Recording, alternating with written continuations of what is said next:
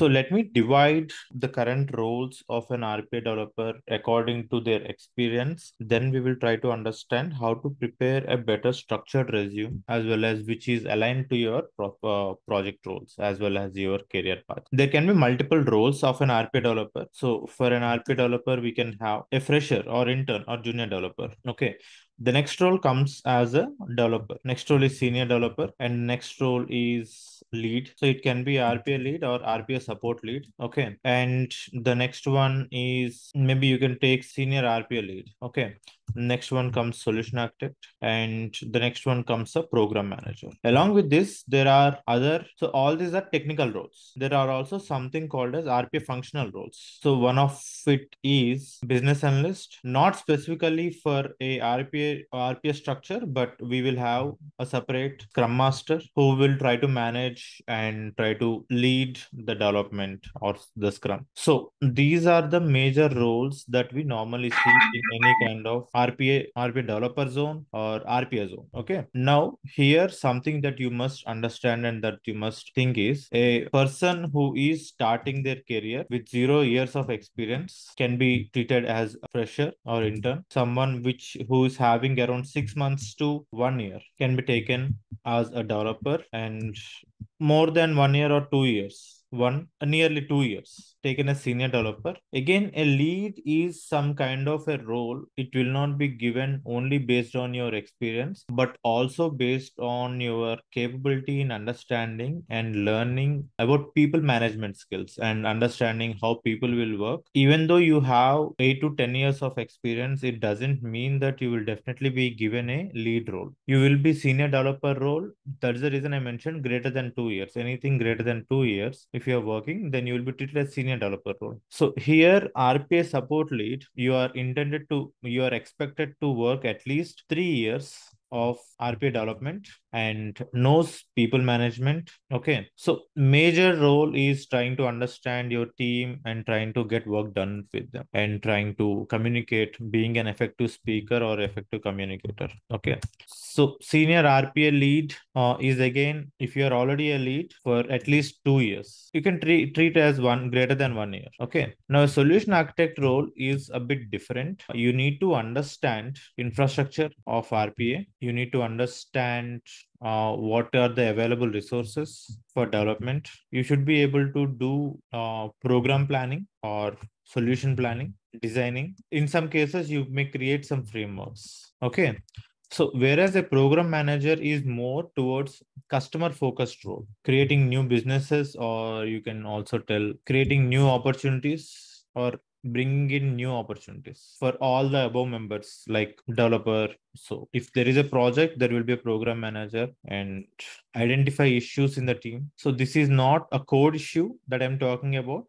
It's about people management more. So if you see, only a developer role will be more of a development part. If you go or grow in your career, you will be managing people more. So understand communication skills as well as interpersonal skills and soft skills are important as you grow in your career. It's not only about the development of the code. Okay. Now, along with this, a business analyst understand the requirements, create meetings with clients. SME is for subject matter expert, creation of documentation. So here, major documentation that he will create is step document, and the second one is PDD, which is process definition document or process design document. Okay, so this is the major role.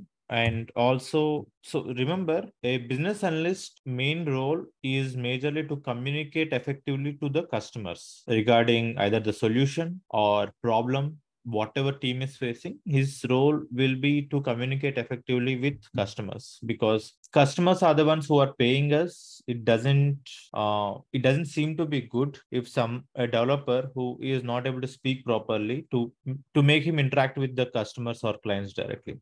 So a business analyst role comes majorly with the requirement gathering and understanding the process, and he is like a bridge between our development community as well as the business team, a developer team as a business team. Now, Scrum Master role is again a bit different. He is more focused on effective implementation of the current process, are they identify roadblocks, and validating user requests, or you can also tell managing a team or planning for team.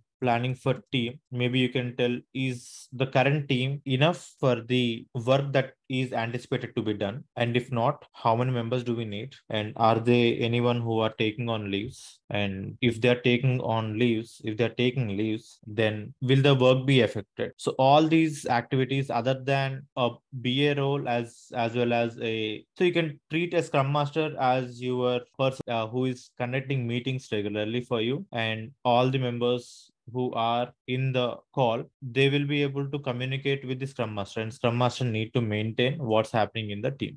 So that is a major role.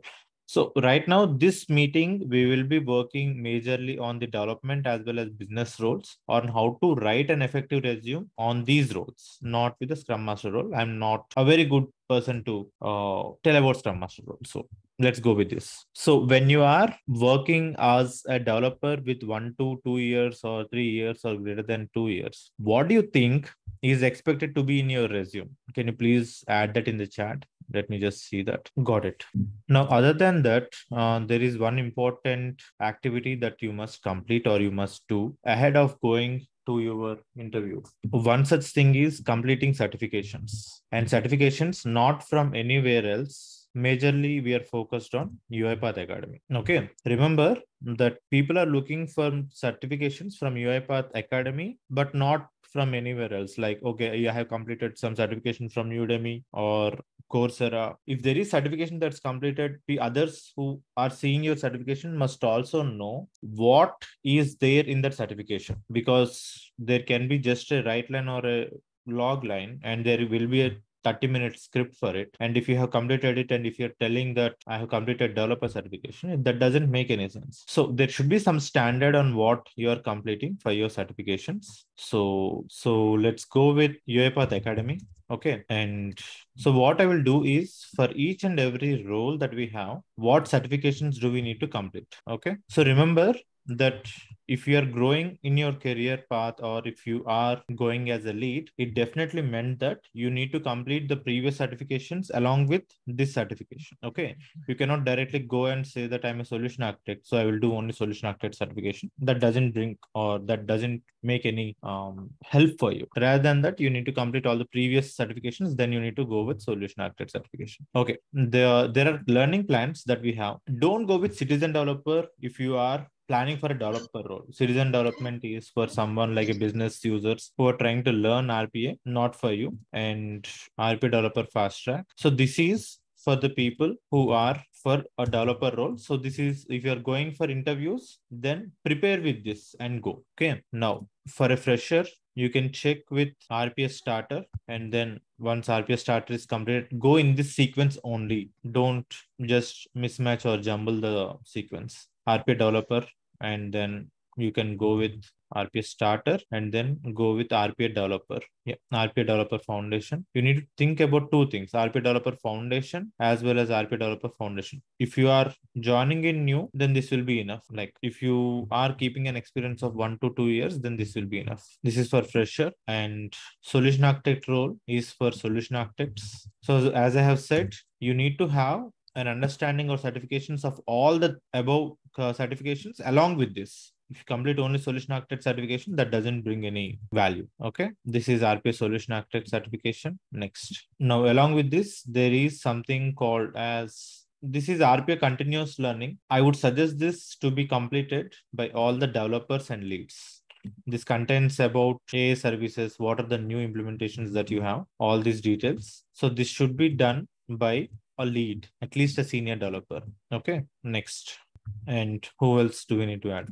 For program manager, again, there is no need to learn all these things. A program manager works on a different level. So program manager role should be on the implementation part. So he must complete business foundation, RP analyst role. He need to understand what is the enriched role for program manager and how the activities will work, and as well as automation explorer. If we have a knowledge on the above activities, that's fine, but I would not recommend a program manager to be doing all these things. He goes on a different role. Now, business analyst role again is a bit different from the above roles. So you need to complete these two, RPA business analyst and explorer. Along with that, you also need to learn, okay, implementation manager.